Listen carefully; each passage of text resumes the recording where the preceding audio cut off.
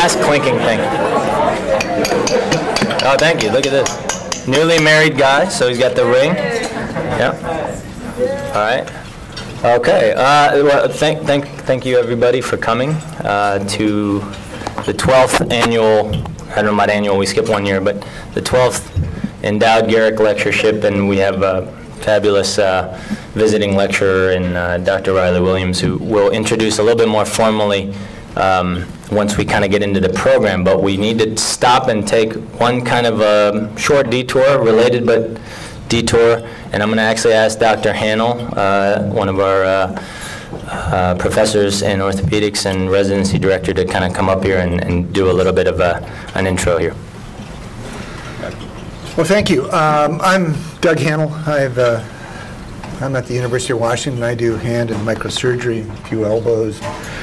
And one of the tasks, or one of the things that happens at the University of Washington is that when people of significance reach a 25-year mark, they are recognized by the university. And so if you look around this room, there's one common thread. There's only one person that's a common thread to this room.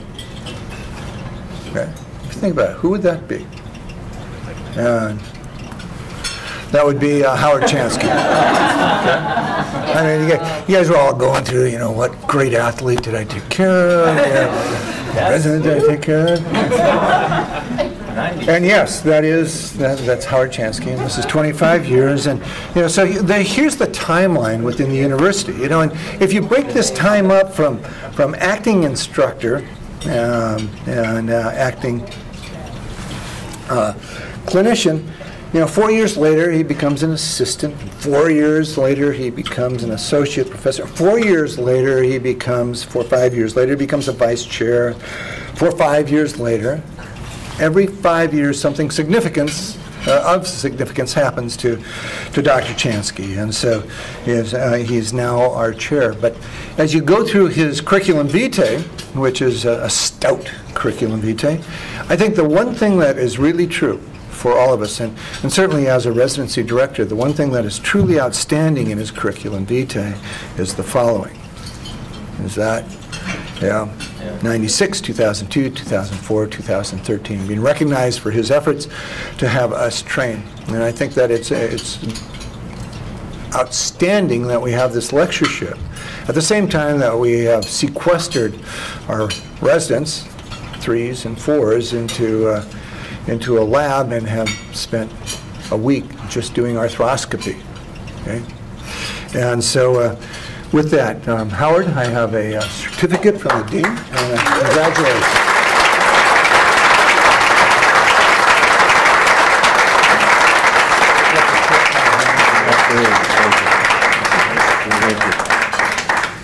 Truly a total surprise. When Albert told me to sit down, he said, "I'm going up first." I said, "Well, you can do that, but you're going to be fired after that." But now I get it. Well, thank you. That was very nice. I appreciate it.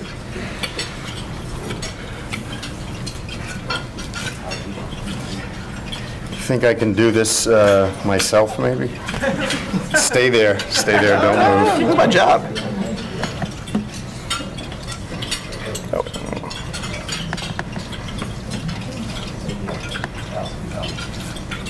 Do I want play from start? Okay. It's only going to go when I advance it, right? Well, thanks again, Dr. Hanel and Dr. G. I didn't know anybody would remember that I was actually here for 25 years this year, and I still need a pin. So, I'm sure Pamela can get on that. So, welcome to the Garrick Lectureship. This is a really nice tradition that we have in the department that I am so fortunate to be leading right now. And I think we've been doing the Garrick Lecture for about 13 years. And if you go out into that other room there, you can see a long list of really amazingly illustrious orthopedic surgeons from around the country and the world, actually, that have been Garrick lecturers. Tonight we have another in that long line of illustrious lecturers, but I'm going to let Albert introduce our guest speaker in a few minutes, because while we are all really excited to have Dr. Williams here, he trained Dr. G, and Albert has talked about him relentlessly, and I have to say, I can only describe him as being giddy over the last few days since Riley and Tanya got here. But I'm going to talk a few minutes about the history of sports medicine in our department, and it really centers around somebody who is here, Colleen Johnson, and a few other people who have either passed away or were not able to make it. And in 1967, it was the first time that we were covering the Husky football team. And that was really the idea of Dr. Clausen, who got together with Dr. Hogness and proposed that our department actually take care of the Huskies team. At the time, it was the legendary coach, Jim Owens. And Dr. Clausen had to actually travel around the country because sports surgery was so immature at that point and so undeveloped that he just needed to see how it was actually working in a few other places. And in fact, in talking to Colleen tonight, she had told me that I thought we had the first sports medicine group in the country. We actually had the second. Joe Torg at Penn, or at Temple, I'm not sure where he was then, actually beat us by no more than a year or so. And Dr. Clausen decided that he would have to recruit somebody to run that group. And so the first head of our sports program was Dr. Jim Garrick, who we recruited from the Mayo Clinic. It's just a great picture.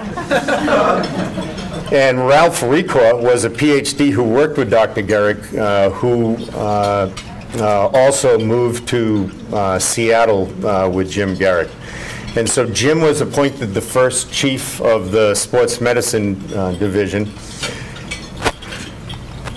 And looking very dapper is Colleen Johnson, who's here tonight. And Colleen, can you stand? This is one of my favorite people.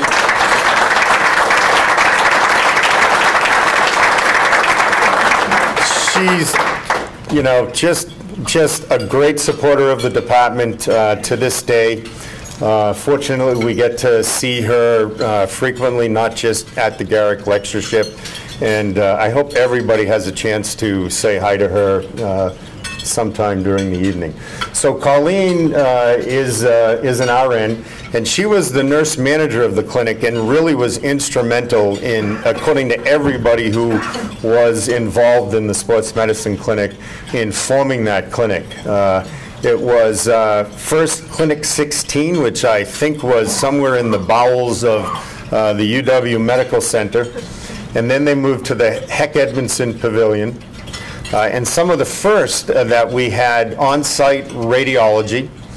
It was something that was run in a partnership between the ICA and our department. And in addition to football, we were actually taking care of all of the athletes, not just the football team. And women and men, which amazingly enough from this vantage point was actually you know, a new concept. So the women were not, you know, relegated to the background as far as this program went. And I've had people who were involved at the time, you know, describe the program and Colleen and Dr. Garrick as visionary.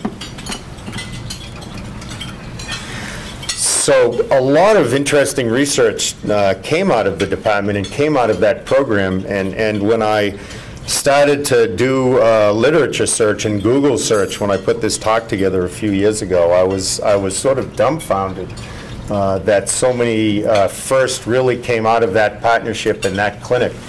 And they were the first to look at AstroTurf. They were the first to look at the effect of weather on AstroTurf and the resulting injuries.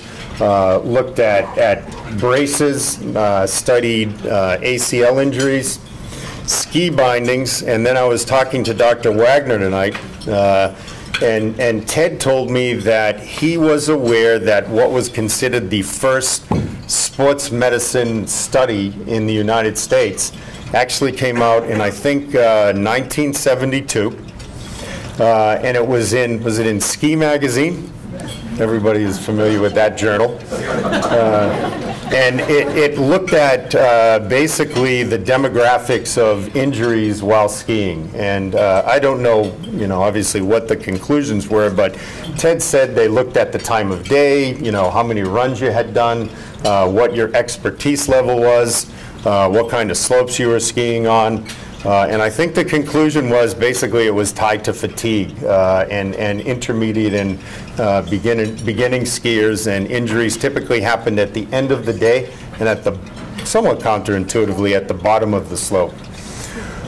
So they were heavily into the epidemiology of sports injuries, and again published multiple articles on this. Were, I think, probably the first to talk about sports injuries, and in particular how they differed in women from in men. And they also were performing pre-participation physicals. And so in 1975 I don't know if it was the advent of arthroscopy. It had been done in Japan, but it became popular in the United States. And it really changed everything. And so Doctors Lassen and Teitz were recruited to the department, and we're fortunate to have Roger Lassen here with us tonight. Another one of my favorite people in the department, and I'll just take 1 second. Roger has heard me say this before. So when I got here 25 years ago, the one person I remember who really stood out for just always making sure that, he was asking me how I was doing, is there anything I can do for you, and just really sort of exuded kindness was Roger. And so I have always remembered that. And again, it's great that he continues to be involved in the department. In his own right, everybody knows Dr. Lassen became a renowned surgeon, particularly with regard to injuries of the patella tendon and the anterior cruciate ligament in adults and kids, and was one of the first to really talk about and define the importance of isometry in ACL injuries. So in 2013, that was the jumping ahead quite a few years. That was, I think everybody knows, the next big change for us, and we were fortunate to move in to this beautiful clinic in Husky Stadium. And that got us out of HECED, or got us out of the sports clinic that was, I guess it was Colleen, it wasn't the HECED building, right, that we were still in at that time? Before we moved into the stadium clinic. It was the last Airlines Arena. That's right. Yeah, that's right. Okay. This is a multidisciplinary clinic, which I think you can argue is sort of a modern iteration of what our sports program had been. And it's a collaboration between family medicine, rehabilitation medicine, and orthopedic surgery. We have our athletic trainers and therapists on site with us. It's just a great model, an impressive physical structure. And we are speaking for, I think, the residents, the patients, and the practitioners. We are all really grateful to be in that building. So there's a performance training center there. There's physical therapy. There's athletic trainers. It's right under the stadium, and there is relatively easy access from the training rooms and the stadium to the clinic.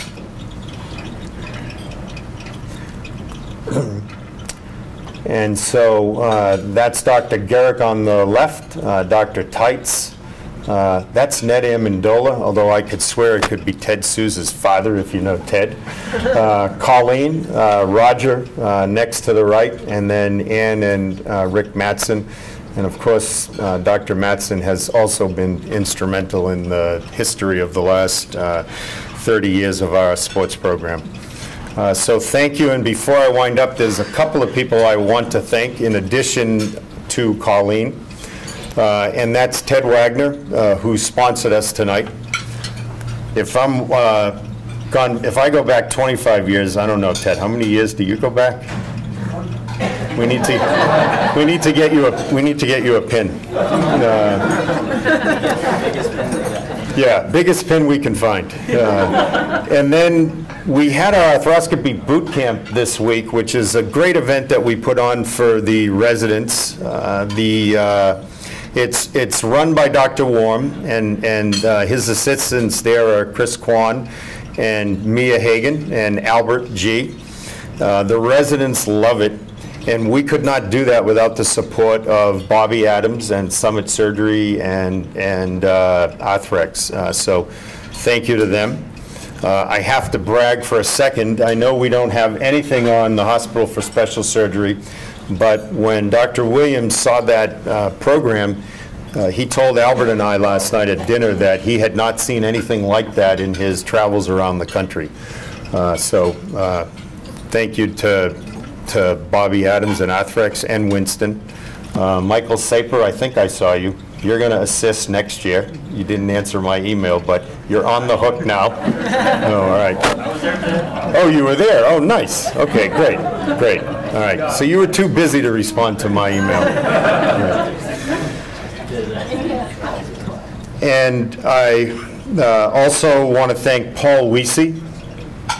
Where is Paul? So Pacific Medical is one of the founding donors for this program, and it would not be possible that we'd still be having this 13, 14 years later without PacMed and without the support of Paul. And it's very nice. He joins us here, I think, just about every year, if not every year. So we're very appreciative. Take out my notes and make sure I haven't forgot anybody.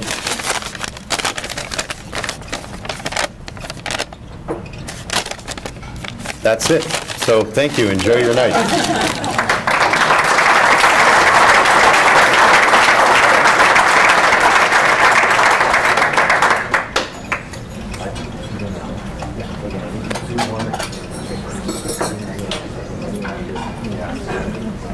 Are we going to eat a little or just keep going? Keep going. Okay. So as I said earlier, we were all really excited when Albert told us that Dr. Williams was going to join us for the Garrick lecture this year. But I can, as I told you, nobody was more excited than Albert. It's somebody that I had heard him talk about, and I'll say it again, he just has been, you know, even for Albert, happier and a little more animated than usual since Tanya and Riley got here Tuesday afternoon. So with that, I'm going to have Albert introduce it. Okay. Thank you, Howard. So before I introduce our guest speaker tonight, I need to thank a couple folks. Holly, where are you? Is Holly here? Yeah, Holly, stand up, and Teresa. So Holly and Teresa basically ran the deal. They put together the Garrick lecture.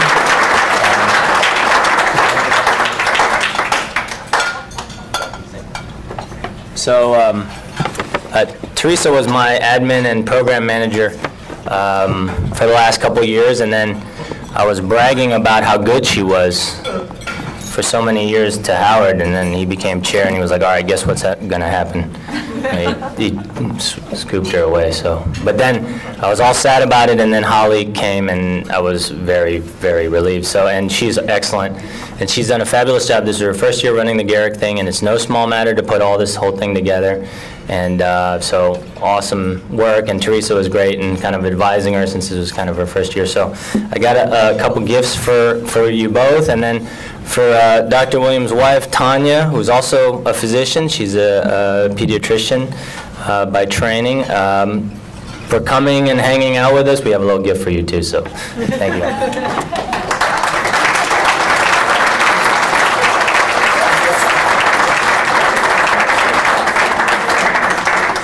So it is, so first of all, thank you everybody for coming. I think this is one of the biggest and kind of most well-attended Garricks that we've had since I've been here, and like I was telling the other day, I've been here for 5 years, so it's really been a privilege to be a part of it, and so I'm really happy that we got Dr. Williams to come be our Garrick lecturer this year.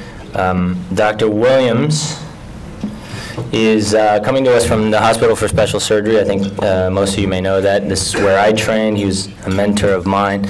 He's the director of the Institute for Cartilage Repair there, and that kind of cartilage repair has been his area of clinical focus as well as research, and he's an internationally renowned authority on that topic. And he gave us a nice grand rounds the other day on that topic specifically, and then we traveled to our boot camp, and he gave us a nice demonstration for the residents and kind of taught them about all the intricacies of cartilage repair. I don't know about all of them, but he gave us a good foundation. That was awesome. So just to give you a little background, Dr. Williams is the medical director for the Brooklyn Nets, and in sports medicine, I mean, if you take care of a team, you take care of all the you know, the details of a professional team with all the millions of dollars that are going on. That's kind of, you know, it's one of the pinnacles of our kind of work. I think it shows that people trust you as an expert in your field. So he not only takes care of the Brooklyn Nets, they used to formerly be known as the New Jersey Nets. When I was with Dr. Williams 6 years ago, I had the distinct privilege of being his assistant on the medical staff of the New Jersey Nets. If I remember correctly, first of all, we almost didn't have a season.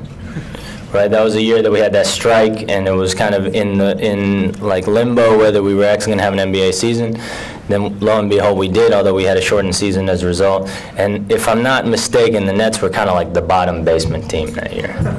But we had a couple good wins, and it was a good time. And then spending time with Dr. Williams, obviously, is an incredible privilege. And I learned a ton from him about how to take care of elite athletes.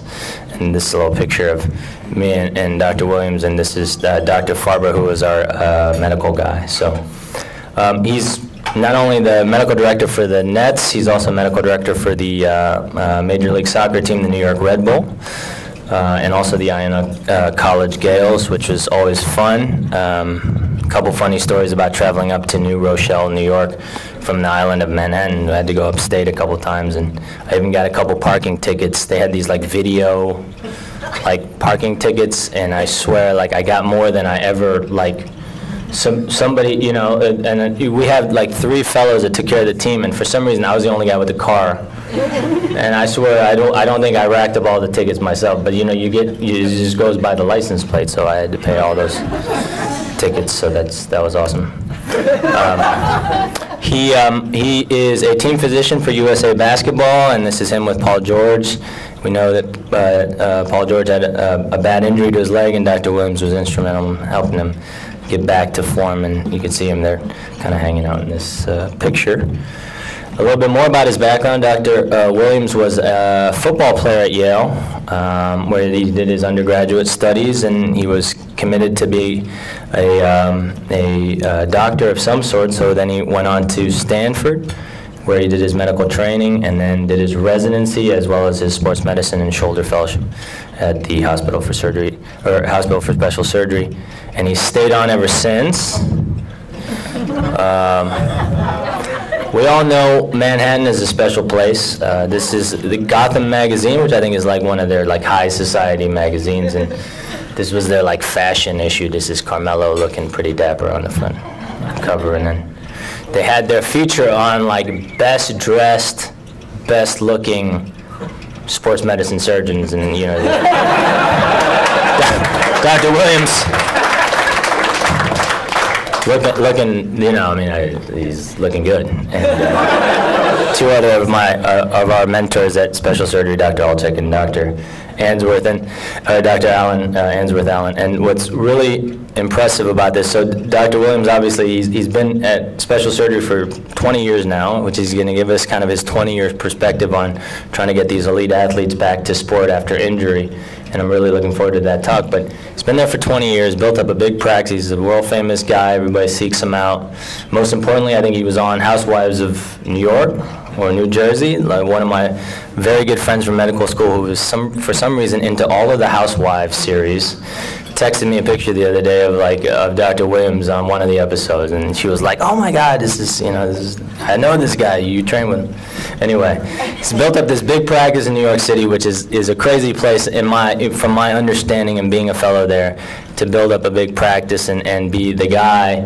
And not only that, he has this kind of entrepreneurial spirit. So the three of these fine gentlemen here have kind of gone on and started their own kind of clinic with hospital special surgery backing, and it's like a big endeavor, and he's really excited about it. So I'm really impressed with that. He's kind of reached that big baller status, like in the orthopedic world, and I think that's really cool. So just wanted to mention that. And then a random picture. I put this in there so that it would remind me to talk about the first clinic that I was in with Dr. Williams. And you start your fellowship and you don't really know people, and you kind of worry. You don't want to make people think you don't know what you're doing, so you're kind of anxious. And we had the morning clinic, and then Dr. Williams was like, "Go get something to eat. It's lunchtime." And I went and got like a sandwich. There's a little cafeteria underneath this clinic, and some chips, I think, probably, and come back, and he's having like nuts, like walnuts, and they're not even toasted. There's no salt. I said, "What are you eating, Dr. Williams?" He's like, "I got my mixed nuts." He said, "You want some?" And I said, "Okay." And I tried some, and like I said, they weren't roasted. They're not salted. It was terrible. And I said, "Dr. Williams, like, these aren't even roasted or salted." And he said, "Are you crazy? I got so much hypertension in my family history. I can't be eating salt. I got like other medical problems. I got to be real." And he was just eating these nuts. It was terrible. I think, honestly, if I remember correctly, maybe I'm making this up now, but I probably offered him some of my chips. Potato chips, and he probably ate like one. He's like, "All right, I might have one." But we all know from eating potato chips, like, who can eat literally just one, right? Incredible discipline. That's Dr. Williams. He's like, "Hey, listen, I got all these things in my family history, so I'm gonna eat my nuts, and then I'm gonna work out." He's like a workout fiend. He's a gym rat. He's in the gym 5, 6, 7 days a week. You see him getting shredded. And then again, entrepreneurial spirit. He's got this device. I think it's called like the Thermo One. Is that what it is? It's a very cool thing, it seems like, according to his website, where it's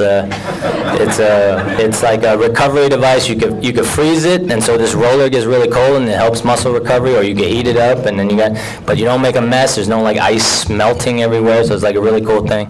And then here he is. He's an avid cyclist too. This is like the the HSS cycling team, and Dr. Williams is at the front, so he's, and I think that was kind of like where I realized, okay, this is how he got to where he got to.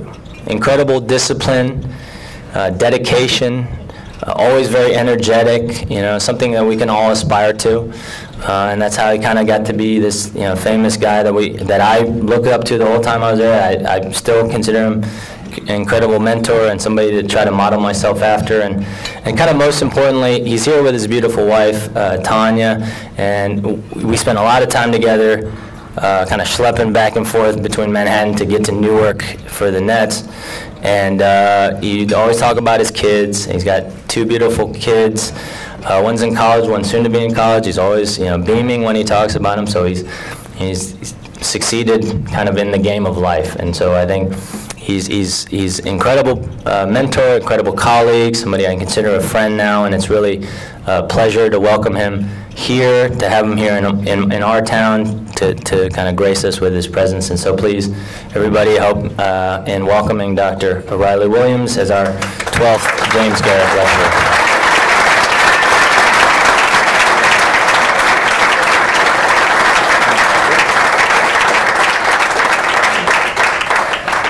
Still never get comfortable listening to people talk about you. So I want to thank you guys for having me. These grand rounds come in a couple of varieties. I said this yesterday, the kind of stop and drop where you fly across the country, give an hour lecture and leave. And I have to say, I've gotten to a few of these, and this is always an honor to be part of a named lectureship. I take it very seriously. I just want to thank Albert Howard and the rest of the department, Roger, for having me. So this talk today is, I was looking at it today, it's a little rambling, a little random, but if you'll indulge me, I'll take you guys on a little bit of a trip with me. So take it back to 1996, going for my first job interview. I cannot stand New York City. I want to go out west. And so word on the street is that there's been an open sports job at the University of California, San Francisco. So I get in there, and David Bradford, the chairman, spine surgeon, sits me down, and literally, and I'm not embellishing this is what he says. So, before we get going, I want to make one thing clear. Son, I liken team coverage to running a Weill baby clinic. It's a full-on waste of time, and I will not support this type of endeavor in my department. So, this is a 2-day interview. I've got 8 more people to meet, a trip out to UC Berkeley, and I immediately am like, I'm shook, I'm braced. I'm like, this is my first job. This is what I'm facing, and just to stop there for a second, because I tend to do these talks mainly focused towards the residents and trainees who are in the audience. You know, you talk about sports medicine, and Howard alluded to it in his talk. It's new, and it's quite frankly, when I started, kind of thought to be a little frivolous and not meaningful. So that was the environment, even in the mid-90s, when we were supposed to be kind of enlightened about this thing that we do, team coverage in sports. It really bothered me a little bit because I felt like, you know, why was this important to me? It made me really question that whole weekend. What does a team physician actually do? How does it fit into my long-term career plan? How could I, if I had the opportunity, make that experience more academically purposeful or meaningful to my colleagues? And then finally, at the end of the day, was I even being reasonable in wanting to do this type of work or pursue this type of endeavor? So Albert listed it all through, and as you can see, I'm typically smiling. Maybe the one on the top left, I can't remember what was going on there. Maybe someone with a concussion, I didn't quite know what to do. But anyway. So I'm going to tell you a little bit about myself. I feel these lectures, you got to get a little bit of a flavor, a little bit of where I'm from and why I am the way I am. So I grew up in South Central LA, literally right around where that arrow is. And while it wasn't terrible, it really wasn't good. So this is kind of what's going on. You had Boys in the Hood, the Watts Towers, had some rioting going on. Rodney King was getting beat up, and there was just a lot of random events happening in and around. So a lot of love in my house, not a lot of money, no culture of success clearly in my neighborhood. And what I would say, I was subjected to it wasn't bad every day, but it was random. You know, someone's house was burning down. There were some cops running through your backyard. Oh, some dude got shot at the liquor store. I mean, you tend to compartmentalize and continue, right? So that's what I did. I mean, I was pretty happy. I had a brother. My brother's a doctor, you know. But it really was like I had to figure out how am I going to compartmentalize and divert myself. So I got into sports relatively early, baseball, basketball, football, and stuff. And one of the byproducts of that involvement as I'm going to say middle school or grammar school kid was that like your team from inner city LA got to go out to Palos Verdes, and you got to go to Newport Beach, or you got to go to Palisades. So for someone whose world really centered around a 2 square mile area, going to these places seemed very foreign, but like ooh, okay. So, oh, this is what it's like to feel it and touch it. And then when you were just as good as those kids from those places, it was even more empowering. So it was really, for me, sports was really, really quite significant part of my personal development. So I was into the Lakers, I was into the Dodgers, into the Rams. The Rams were probably my favorite team. And I was so into sports, and I'd listen to the Ram game on the radio. That was back when if you didn't sell out the game and the home team 72 hours before a game, wouldn't be on TV. It's a blackout.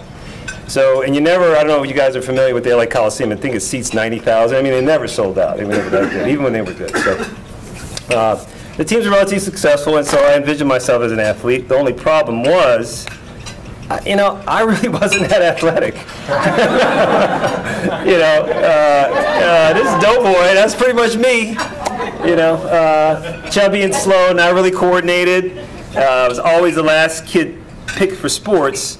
So for, you know, and forgive me a little leeway here, for someone who considers himself as a smart kid, it was embarrassing and humiliating to be picked last.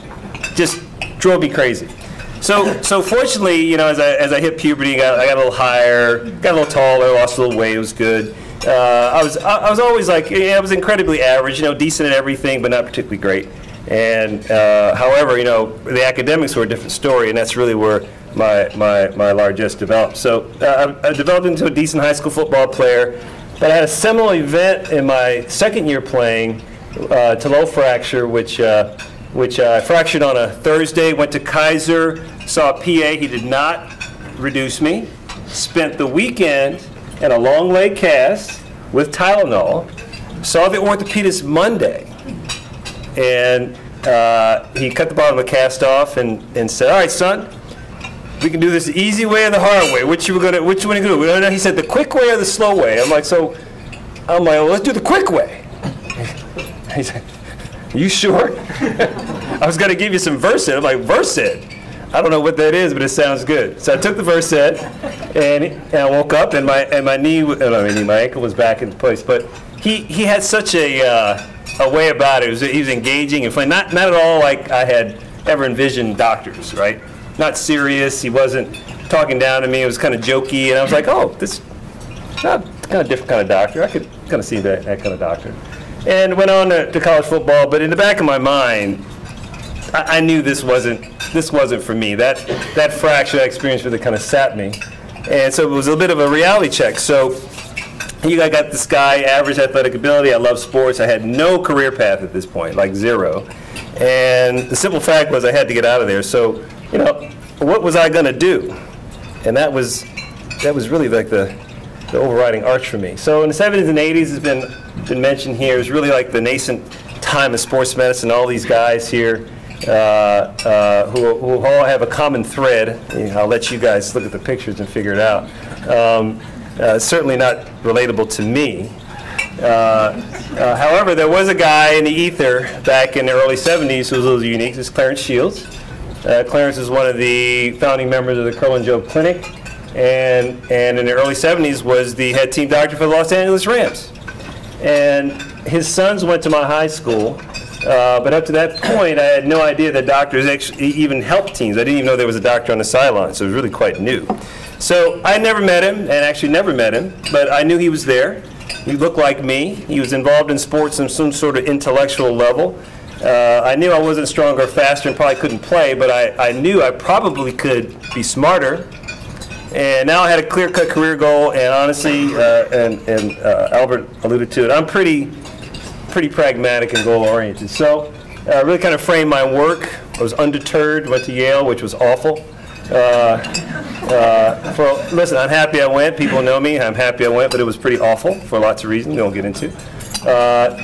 But after that awful experience, everything subsequently was easy. Med school, piece of cake.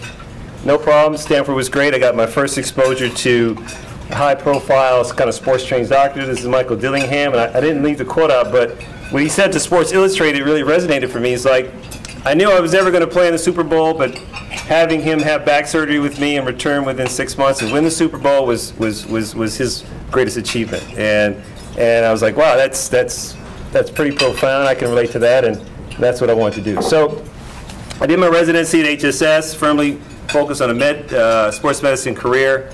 And I had done cartilage research at Stanford, so it was sort of a nice extension. I was hired at HSS basically to kind of continue that.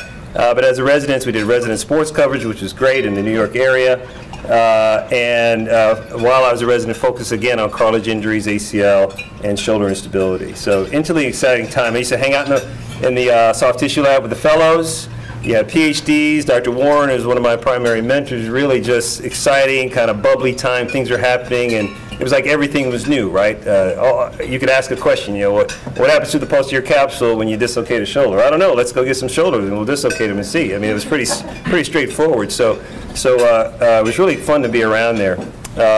So I did the one-year fellowship there, and I spent primarily, I was lucky, I got to do both the New York Football Giants with Dr. Warren and the Mets with Dr. Alchek, and I really just got a deep exposure. So joined the service in 1997, hoping to be part of a pro team. I started out with the Mets as the assistant team physician. I was covering about 35 to 40 games a year, and reality set in really quick. No surgeries, right? Little real responsibility outside of just sitting at the game. But I did learn the ropes and I was observant. I was a bit frustrated, but chomping at the beat. But it taught me a lesson, like don't expect too much too quickly. You have to ingratiate yourself into the culture of the team and really with the trainers. I got Iona a couple of years after being in practice, and the college experience was different. Lots of pathology, both operative, non-operative, medical, non-orthopedic, rheumatologic, mental, sexual, developmental. And I'd say the first clinic we did, I think 12 athletes came, and within a month there would be 80 kids waited outside the training room at Iona College. So you start at 6, you finish at 10:30, and you don't charge anybody a dime, and you learn and you bond and you treat.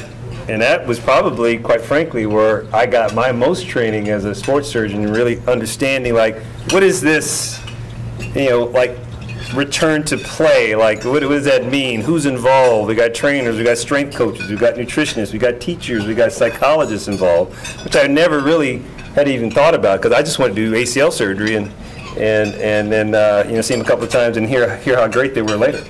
So this was the bedrock of my sports practice, and it really helped me to learn when to operate and not to operate, and kind of, quite frankly, how to connect and talk to people in the office. High volume, every week, week after week. So my apprenticeship with the Mets then led to my positions with the Nets and Red Bulls. I've been with the Nets and Red Bulls since 2005, and I go to pretty much all their home games. I didn't go tonight because I was here. Shockingly, we are 2-0 in the preseason. And again, the Nets had the worst record in the league last year. They went 0-5 in the preseason last year, so 2-0 in the preseason, feeling pretty good.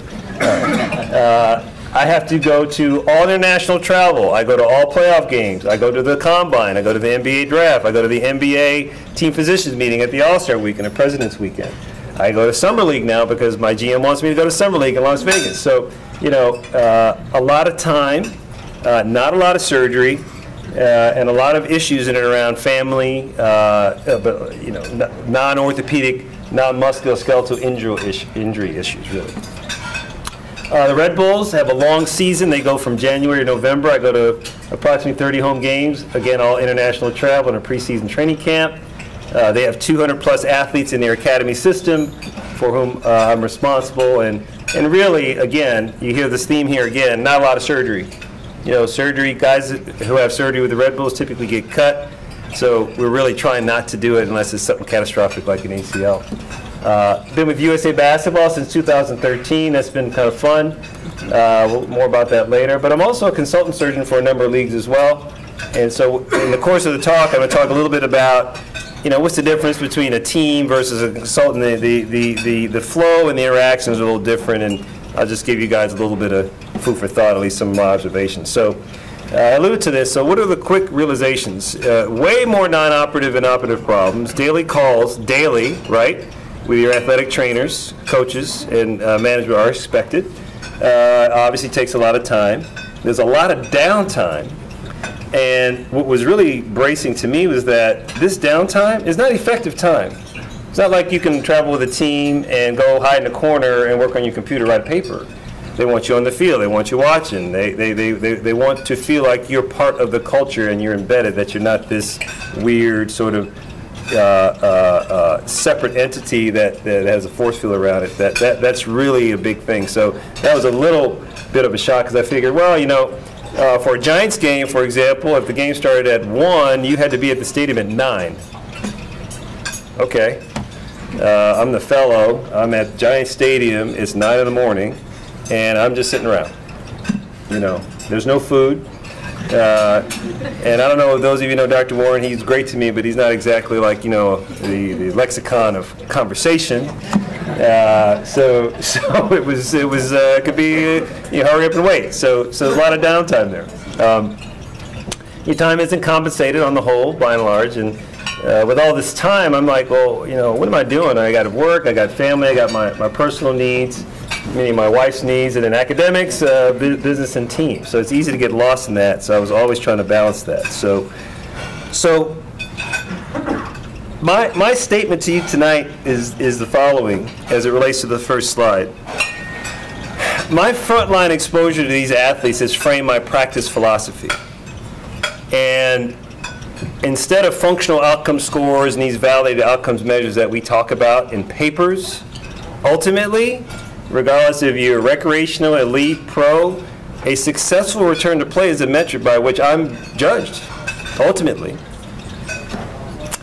And so it is the attention to details beyond the surgery for me that has kind of helped me understand what the components are that really help you be successfully clinically in this area. So what's my first point to the trainees in the room? 24/7 job, your heart has to be in it. You will not be compensated, but just adhere to your 3 keys of excellence: the affability, availability, and ability. Always have a smile on, and you should be successful. Probably the key thing I learned as a fellow was that the relationship between the team doctor and the athletic and medical training staff is the key to successful return to play. That's just the key to your just continued success and presence with the team. I was always struck by the relationship between Ronnie Barnes, who's the head athletic trainer and vice president with the Giants, and Russ Warren. Was one born of trust and mutual respect, open communication, and you know, it's always striking to me. I've been at HSS on staff for 20 years. The number of fellows who were not particularly successful in their apprenticeship with the Giants are the ones that came in treating athletic trainers like they were their boss. And it's sort of shocking to think like you're a visitor and somehow they're beneath you. It doesn't happen a lot, but I've seen it happen even in the present day. So they know a lot, and their skill set is different. It's compatible. It's not a race. It's not a contest. And I've always found when I have a new athletic trainer or a new situation, that is my focus and my key relationship to build from minute one. They are there on the front line every day, and I always say, hey, it's my job to back you up and to support you, but let's talk and keep the lines open so we're on the same page, and it seems to work very, very well. I alluded to this earlier, but again, I won't go through the whole list, but it's obviously a multidisciplinary team, and it's a multidisciplinary team of experts, and that's what I want you to remember. These are experts in musculoskeletal, athletic training, physical therapy, the chiropractor, the nutrition, the psychiatrist, right? So you may be the head team physician, but I surround myself with excellence. I like to be challenged. I like to know. And at the end of the day, I know that I'm putting forth the best plan or the best sequence of diagnostics for these players, even if it falls outside of my area of expertise, because I trust my team. So I use them, and I don't have a whole lot of ego about it. I just want them, all I want is for athletes to get better. A clear delineation of rules, or roles is important. I always remember the frustration I had with the Mets not really being involved. I'd get out to the stadium and the head team physician would be there. He wouldn't have told me he was going. I'm like, you know, what's happening? And, you know, you just want to feel like you're part of it. So what I've tried to do in general is to create these teams with people who don't have overlapping fields of interest. So for example, with the Red Bulls, I have an internist. I've got a foot and ankle surgeon, orthopedist, who does all the foot and ankle stuff, and then I obviously do the knee shoulder stuff. We have some of the younger guys come in, so the younger guys take care of New York Red Bull 2, but any surgeries that come out of New York Red Bull 2, we do together, but they get to do it. So you have to have a little bit of largesse about it and give away things. It's hard to do sometimes, but you have to convince management and everybody that's key. But it's nice because then everybody understands where they are and they tend to be happy, and it creates more stability. Player engagement. This seems obvious, right? Be direct and honest. Take the time to educate players and their families. Be objective and act in the best interest of the player, and try not to be an agent of the institution or club. It's a little bit of a balancing act. However, I think in most cases, if you adhere to the former point, you'll be in good shape. And choose treatments that will facilitate the most direct path and return to sport. And what that means is, we'll get into, like, be thoughtful about it. Sometimes the best path may not be the thing that you do the best. So maybe that requires somebody else. So maybe that requires a little bit of letting go of the ego. So you hear a lot about that. Because ultimately, I just want the player to be better. They'll remember you sending that patient out or sending them out to the person who was the expert as long as they get back, and they'll trust you even more. And that's important. Understand your role. The team physician, obviously, this graphic exists within the structure, and you have touch points with everybody. So you have to make sure that the medical team is of one voice and communicating the same things, because you may get pinged by someone randomly outside of the lines of normal communication, so you don't want there to be any confusion. Attend to things very quickly and urgency. This is something that sticks with me all the time. These teams, this is their day job. They take it very seriously. So you can't show up on the scene after a busy day in clinic with a hangdog face about how tired you are and everything else, because they know you're busy. They want upbeat, excited, paying attention to the game. I had an internist with me with the Nets who wouldn't go out to the game. He'd sit in the back and he was doing charts and was shocked when we moved from New Jersey to Brooklyn that he wasn't coming with us. So, you know, I understand, maybe not the most interesting. Albert, we were 12 and 70 when you were there. All right. So it's hard, but I always remember that this is their primary job, and they want to feel the dedication and commitment to the enterprise from you as much as them. So keep that in mind. All athletes expect a successful return to play, so a couple of clinical things I've focused on, which have sort of resonated with me over the years, is avoid protracted immobilization and non-weight bearing. If you really look objectively, how many rehab papers do we have in our literature?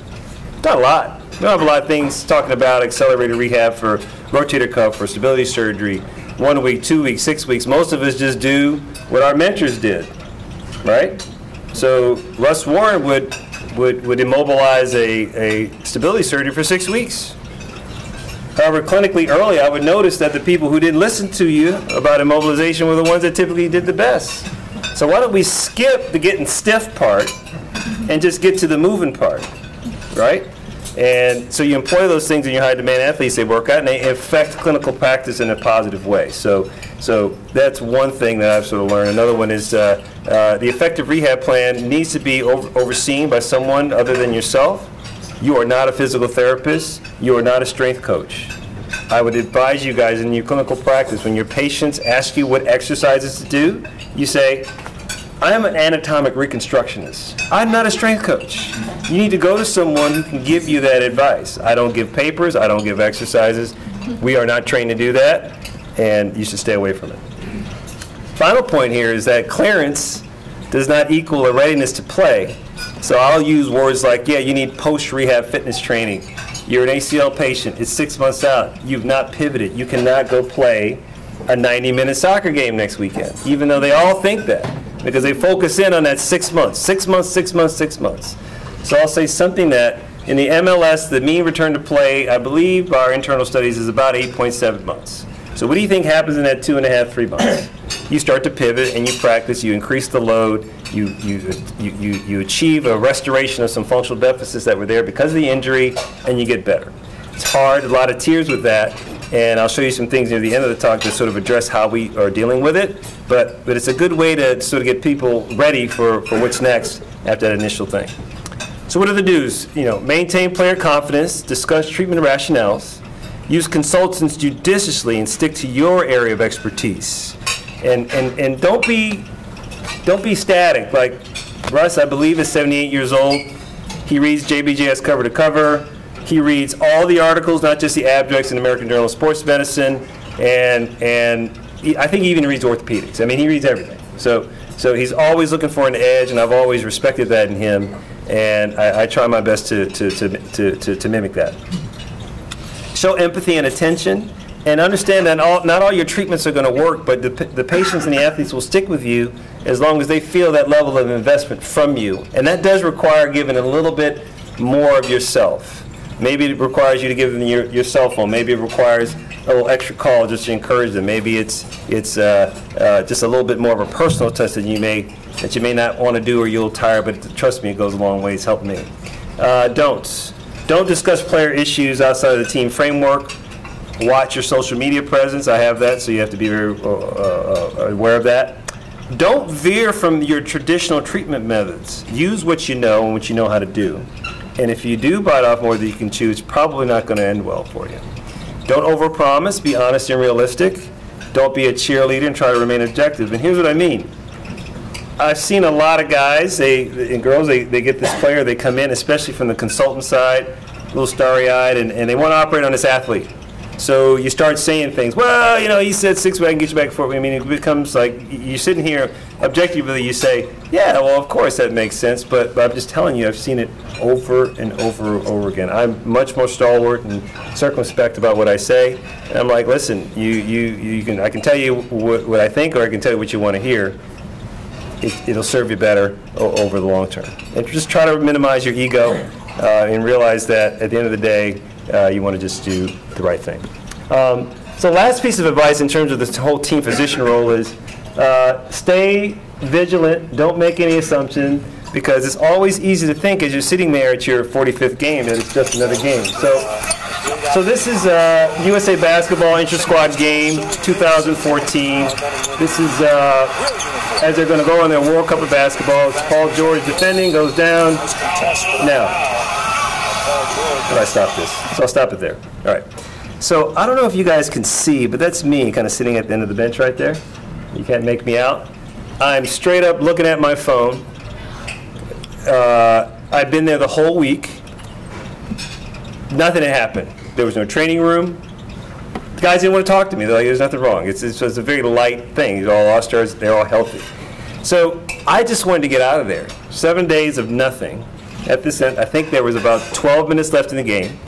And it's about 6:45. I got a 5:30 a.m. flight. I'm thinking, man, I'm going to get up at 4.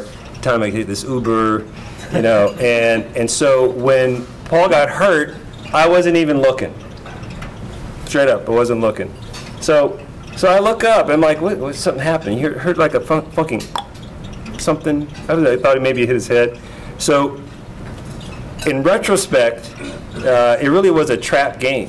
The game was being played at the Thomas and Mack Center, which is a smaller court. The stanchion for the baskets were about 3 feet closer to the court than normal.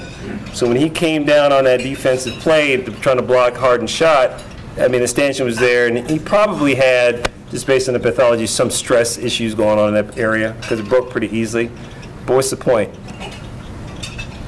EMTs were not where they were supposed to be. They didn't have a splint. There wasn't a contracted ambulance to take us where we need to go. There was no trauma surgeon on call specifically for this group to help with any issues.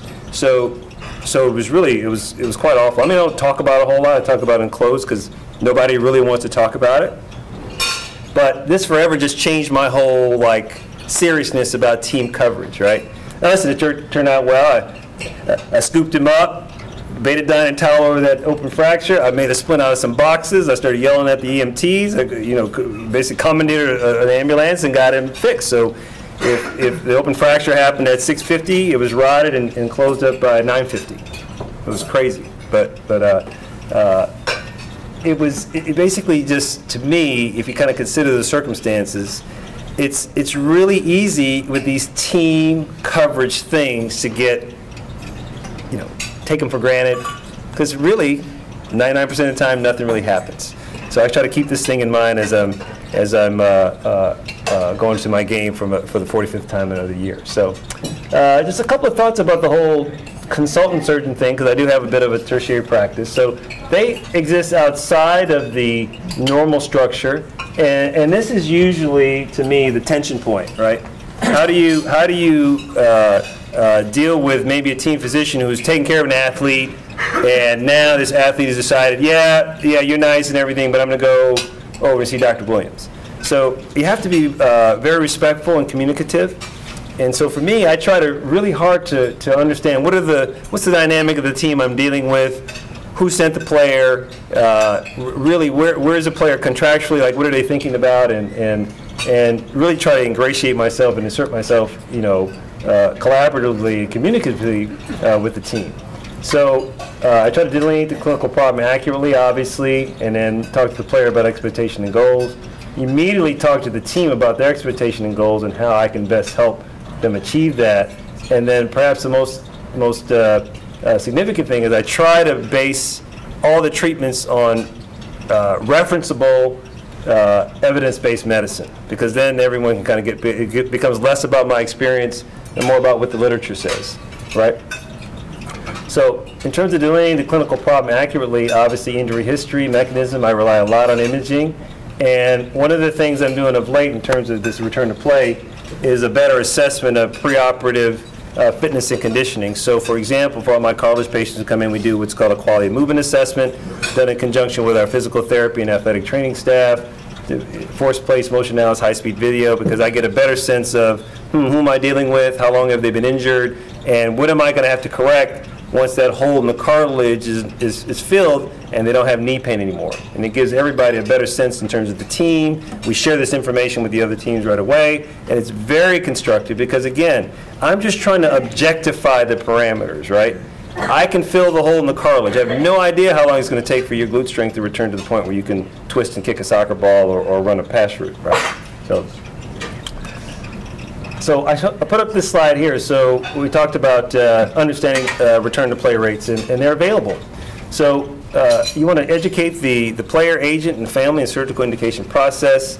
Consider all the above in the final decision on surgery and manage expectations. So you can see these numbers here with regards to return to play. I mean, all of them, even though we tell typical ACL patients that it's 6 months, till you're cleared, I say it's 6 months till you're medically cleared to train, and there'll be some latent period somewhere between 3 and 6 months before you get back to sports safely. Because as we know, most of the recurrences after ACL surgery, either ipsilateral leg or contralateral leg, happen in the first 3 months after clearance. So I'm less of a cheerleader that way, and I speak much more clearly and definitively to all my patients with regard to this issue. Managing the team can probably be the most difficult one. They look at you as an usurper. You don't understand. You just want to operate as a player, and so you have to be very politically astute, quite frankly, in terms of engaging the team and effectively managing these patients through the rehab. This evidence-based medicine thing is a big deal to me because we have evidence now. So, for example, you can see very clearly in a couple of meta-analysis done, one with myself and Aaron Critch, another group in the Journal of Arthroscopy, looking at these 4 commonly employed methodology of cartilage repair. Osteoarticular transplant, autologous plugs, osteochondral allografts, ACI, microfracture, all of which have, the top 3 at least, have pretty reasonable return to play, but very different rates. So, I mean, the top one I did on a player on the Red Bulls, he is now 2.5 months out, completely convinced that the surgery didn't work. So I can go to him and we image it and it looks fine. I'm like, well, the literature says 5 to 6 months. You're 2.5 months. Your glute is 50% deficit, your quadriceps are 60% deficit, and your ipsilateral leg, oh, guess what? That's a 40% deficit. So we can get 22 MRIs, or you can continue to work on your strength, which, by the way, is objectively measured in order to get back. So it arms you with information as opposed to just saying, well, yes, you need to get stronger. You have objective numbers to use, which is why that functional movement assessment has been such a big thing for me. We talked about all the fitness parameters. I would say mental health is a big component too. We just came out with a paper in I believe, JBJS that correlates return to play in ACL patients with their SF36 score. A little more depressed, less likely to be effective rehabber, probably less motivated, get back a little longer, right? I was surprised when we looked at it that we hadn't done that before. But we all know this in the office, that a patient's state of mind directly reflects on their ability to handle the rehab and to be persistent. So, in terms of the ultimate return to play, manage the player's recovery journey and be aware that the rehab should always consider the treatment strategy employed. Rehabbing a microfracture patient with a fibrocartilage repair is going to be different than an osteoarticular autograft where you have a whole tissue construct right away. You need objective assessments. I do quantitative MRI, we just talked about, isokinetic testing, the quality movement exam, KTs for ACLs, and the movement assessment, again, is an emerging technology that we use. So just a quick example what that is, the QMA1, which when they first come in, squat, single leg stance, forward step down, single leg squat, jump in place side to side with a single leg bridge, and then if they can do those, we move on to QMA2. And I'd say most people at their first visit don't get to QMA2. So here's an example of a patient. You can see on the top left, coming down an operative leg, poor alignment valgus with balance and primarily a hip-based strategy. And then at 10 months with continued training, less valgus, loading the knee in a safe position, which would be equivalent to a decreased injury risk. And it goes for both surgical and non-surgical needs, which are addressed at these movement assessments. So if you look at it on average, and we're going to be presenting some of our data at the Academy, it's about anywhere from 6 to 12 weeks, depending on the patient, depending on the type of sport you want to get to. But most of them benefit from the messaging that comes with the post-fitness training. So in terms of what's the overall approach that I've been using, there needs to be sequential load after the clearance and achievement of certain functional milestones during the rehab process. Look for your recovery of aerobic and neuromuscular fitness, and then return of player confidence, and that seems to happen with this return of the other more physical parameters over time. As I mentioned before, excuse me, avoid protracted joint immobilization. Strive for early lower extremity loading if possible. And I've really been moving away from bracing, protracted crutch bearing. I mean, basically, I think the body's pretty smart. If you can walk on your knee, you can bend your knee, and it doesn't hurt, it's probably fine, right, in general. Be mindful of the physiology of repair. We talked about that. And again, in terms of the way you talk, just be very clear. Medical clearance does not equal readiness to play. And I can't be more sanguine about that. And then finally, just use your preoperative criteria to establish your post-op conditions for return to play. So in terms of just sort of general sort of thought comments before I finish up here, I'd say just personally, my experience with these high-demand individuals is how I treat everybody. I don't treat them any differently. And I think if you engage your patients on a level about what they want to do, that's usually one of my first questions after, okay, tell me where it hurts or show me where it hurts, is what is it that you can't do today that you want to do? Because then I get a sense of it. Because no one says, well, I just want to be able to walk the mall, or I want to be able to they're very specific. And you guys are out here in this like super sporty, outdoorsy world. I'm sure the messaging you get in the office is very similar. And what I would say to my colleagues in the other specialties is it's not trivial. It is so not trivial. Albert put in, like, I work out all the time. It's part of my fiber, it's part of my being. So when you can't do that, I think people get what I call it musculoskeletal depression. They can't move, they can't do anything. We live in this north, it's cold. So when you can't walk to the subway, or you can't go to the spin class, or you can't, it seems silly, right? It's not silly, because it's a release. We talked about it, right? Release, escapism. Exercise in this era, we are the first generation, right, these baby boomers, who were schooled on this notion that exercise equals longevity, exercise equals quality of life. So when you can't do that, and it's been ingrained into your brain, it's significant. So it's not trivial to me. I know it's not cancer, but in terms of day-to-day operations, I think it's much more germane to the vast majority of the population in and around the United States. So I said this before, and I just want you guys to remember, rehabilitation is not fitness training. Physical therapists are not strength coaches. Unrealistic to expect a physical therapist to get these patients ready. And it's really a big gray area, this post-rehab, like, is it a personal trainer, or what's the degree, or what am I supposed to do? So as part of this QMA thing that we have at HSS, we also have a cadre of athletic trainers and strength and conditioning coaches who provide, in conjunction with the rehab staff, sort of training programs and home exercise programs, which we have found to be very helpful. I think now I have a better understanding around these parameters, and I realize the more I know, the less I know. I respect and value the whole team approach. My athletic trainers, physical therapists, internists, nutritionists, mental health professionals are all people I lean on much more now than I did 20 years ago. And I continue to be motivated and open to new innovations in this area. It really frames how I live my life. So, go back to the original slide. Why was this important to me? I had no idea at the time, but it's just really been one of the most fascinating and rewarding parts of my day-to-day life. Every day is a little bit different, and I'm humbled and just amazed each and every day I get up that I actually get to be a part of it, and I don't take it for granted. A team position is really like a healer. You're allowing people to get back to the things they need to do, they want to do, and it's immensely gratifying to get little pictures. I mean, the Paul George thing is great, but I had no idea. I'd operate on 3 girls from the same lacrosse team, and they won New Jersey States, and they took a nice picture with their knees out with the scars. And it was like, it's great, right? And how does it fit into my career plan? Well, it's really enabled me to affect clinical practice by understanding like what it takes to take someone from injury all the way back. And the team structure is really what I try to emulate for everyday people. Diagnosis, rehab, performance team, strength and conditioning, return to play.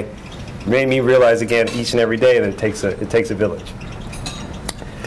Excuse me, in terms of being academically purposeful, we really use our registries and the academic platform at HSS to continue to publish in this area, and we'll continue to do that.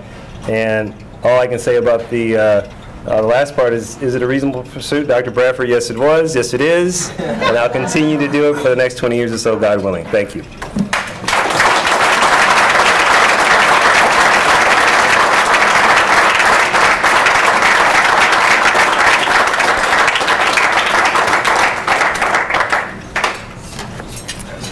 Thank you, Daddy Riley, for that incredible talk. Questions? Everybody? Pretty thorough, comprehensive. But fire away, Dr. Hannah. Cam, what's it like to be the wife of a sports medicine physician? Oh, there we go. There we go. Yeah. Nice, Doug. Good call. Yeah, please, come on. Just being a wife is a privilege to have this guy as my partner. So I will start with that.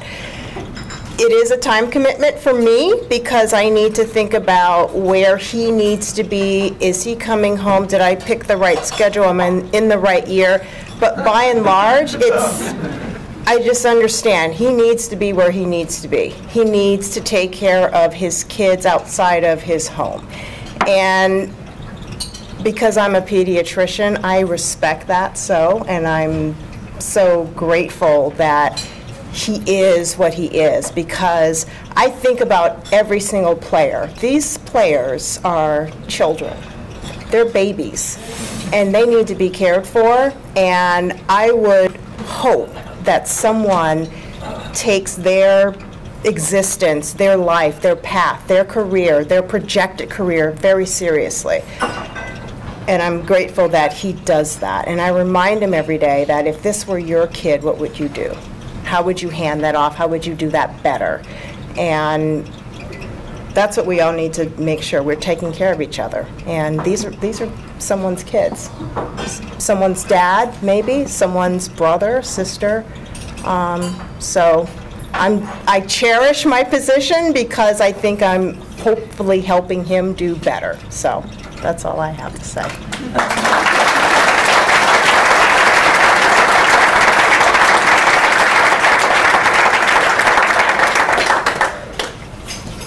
So Tanya, there is a Garrick lectureship next year, and you can come back. That was just fantastic. Great talk. Thank you. One question I had, though, the residents will know what I'm talking about, is Albert says he wants to be like Riley, wants to follow in his footsteps. I'm just trying to figure out how he went from unsalted nuts to Swedish fish and gummy bears.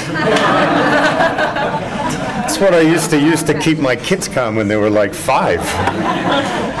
Anybody who has followed Albert in one of his clinics will find somewhere hidden away in a drawer Baby Ruth's, Swedish fish, gummy bears, potato chips. Maybe that's why I highlighted it, because I'm like a junk food fanatic, and this guy's like, he's like, I got my nuts, I can't eat salt. Are you crazy? I gotta remember that. Salt? Yeah, it's flavor. We do a little salt. Yeah, we do a little salt. I'm all better. Okay, he's better. There's one more person I wanted to thank tonight, and is she still here? Is Pamela Halberg here? These usually devolve into a little bit of a love fest, but it's because we have such wonderful people that we work with, and they make our jobs, they make my job like so ridiculously easier than it should be. And one of those people is Pamela. Her official title is Administrative Assistant, but she is a jack of all trades. Oh, sorry.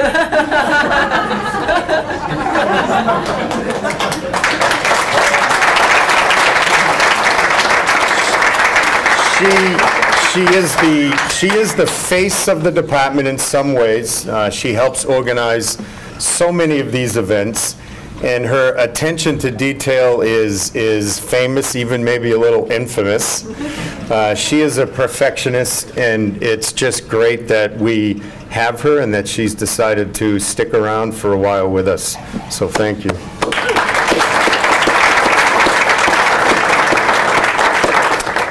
So, Teresa, are we done for the evening, or okay? So, you have something else? Yeah, we have some gifts for Dr. Riley. So, Wiles, we need you to come up here one more time. Yeah. A couple parting gifts. Yep. The Garrick lecturer always gets a couple tokens of appreciation for coming. These are appropriately wrapped in Washington colors. Purple is very soothing. Yeah. And and a plaque for being our lecturer here that hopefully you display somewhere in your office. Yeah. So We got a happy face on there. This should fit. We got the right size, and then it's the commemorative book from the University of Hawaii. Well, thank you, sir. Well, thank you. Thank you. It was Appreciate great. it so much. Oh, thank you so much. Yeah, my pleasure. So thank you again to Dr. Williams and Dr. Williams.